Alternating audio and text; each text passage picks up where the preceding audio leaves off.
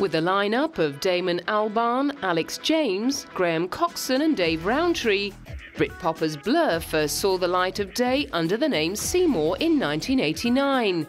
The name change came with the release of their first album Leisure in 1991. But their real breakthrough came in 1994 with the Beatles and Kinks influenced Parklife, which brought them their first top 5 hit, Girls and Boys. The album was pronounced bigger, bolder and narkier than their previous album and helped them to 4 awards at the Brits. Their rise and rise had coincided with that of northern Beatles sound-alikes Oasis, and the music press fueled the very public rivalry between the two bands, which became known as the Battle of Britpop.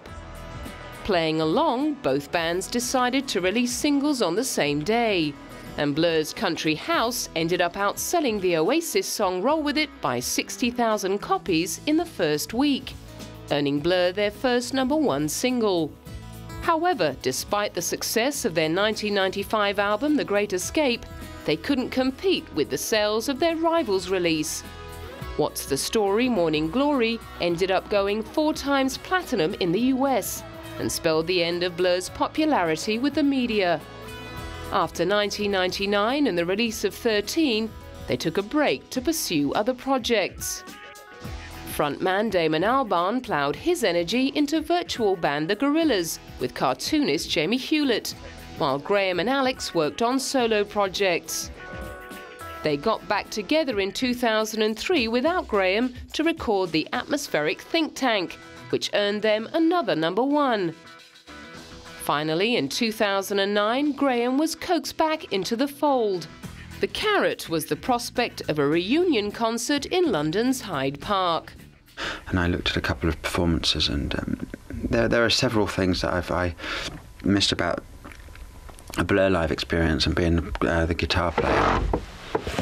And it's just these certain points in songs where there are visual things between Damon and I, Alex and I, Dave and I especially, actually, which are sort of things to do with coming in together and things. They're just very boring probably to everybody else, but they were always things that I would love about the shows. Drummer Dave Rowntree couldn't wait to get back out on stage with his old mates. What we had before was a real energy about our live performances, and that's what we've got.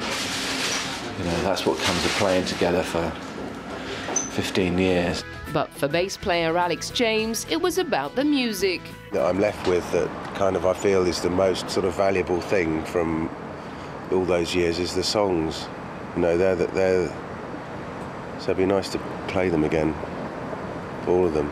But Damon was giving nothing away about the potential playlist. We've got an idea of a few songs we're going to play, but I think it's just important to really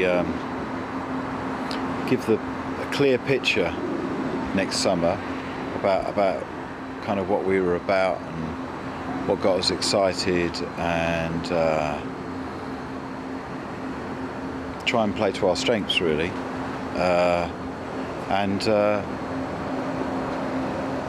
spread a little happiness really.